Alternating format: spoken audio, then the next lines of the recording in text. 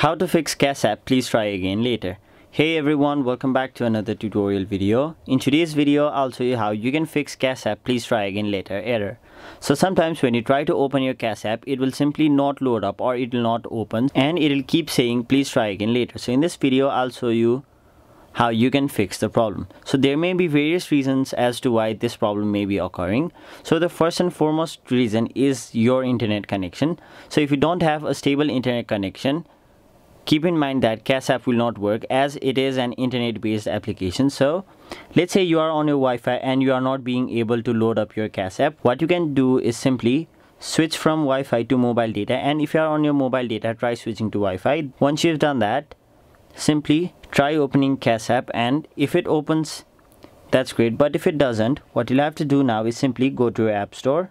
After that, simply search CAS app.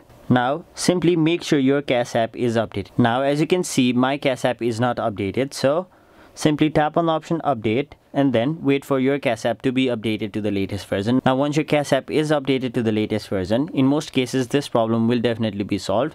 And as a final resort, if your problem is still there, what you can do is simply go to your settings. Now scroll down until you see the option general. Now go to iPhone storage and then locate CAS app. After that, simply tap on the option offload app and then reinstall the app.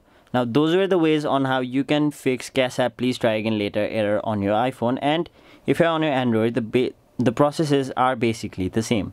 So that was it for this video. Hope this video was helpful to you guys, and if it was, make sure you like this video and subscribe to our channel so that you don't miss out on further videos such as these.